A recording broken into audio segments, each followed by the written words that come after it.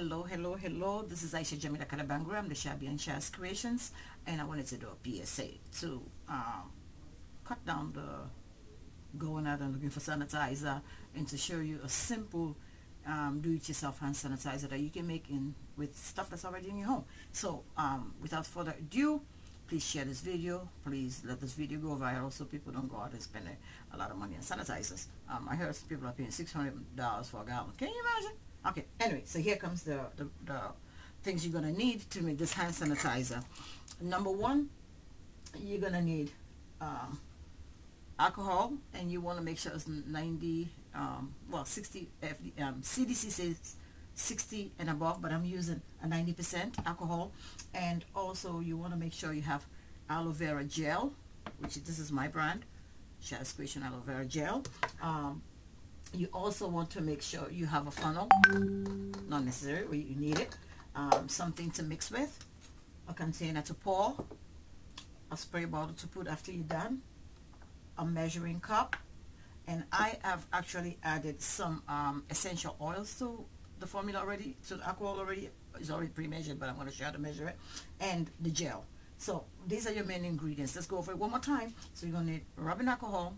The higher the concentration, the better. This is 99%, and you're going to get aloe vera gel, and the better the concentration, this is 92%, the better. Also, if you want to add essential oils to it so it doesn't keep your hand dry, and a spray bottle or any container you want to put it in, something to mix with, a measuring cup, and a funnel to pour. So without further ado, let's go. So this is the alcohol. We're going to do 2/3 of a cup. So this measures 1/3. So if it filled up, then it's 2/3, correct? Now it's 1/3, then we're going to do 2. So that's 1/3. And that's another 1/3.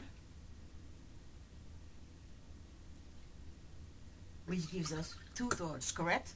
And now for the gel, you're gonna need 1/3. So I'm just gonna use the same spoon I'm gonna use to measure. Make sure you guys can see. I'm just gonna scoop it in there because it's a really nice thick gel, which I like. And this is a clear one. And I'm just gonna level it off to make sure that I got the 1/3. And I'm just going to put it directly into the container.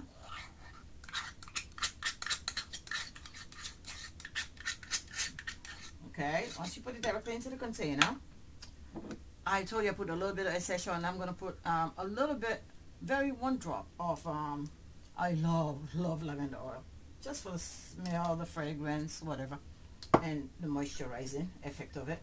And you're just going to mix. And the longer it sits, because the alcohol evaporates, the thicker it gets. So you want to mix it real good, and I'm going to show you a finished product.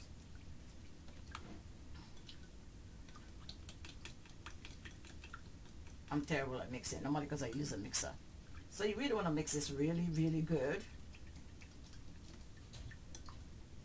And why do you put the aloe vera gel? It helps to keep your hands moistured, and it also helps to just bring it together. Okay, so now, before I got on the air, I had made another one that I'm going to show you, because that's already, I mixed this one with how you call that thing? A mixer. But the spoon will do well, but for time, we're going to use the one that's already made. This is thickening up already. The longer it sits, the thicker it becomes. And this has been sitting for a minute, and I just want to show you what it looks like. And you can use any kind of fragrance you want. This is a cool mint that I put in this one. And you just get a little spray bottle.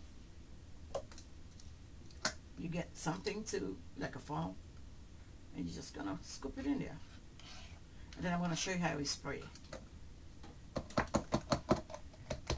So because I have it has thickened up a little bit, it's better for you to put it in a container before it thickens up.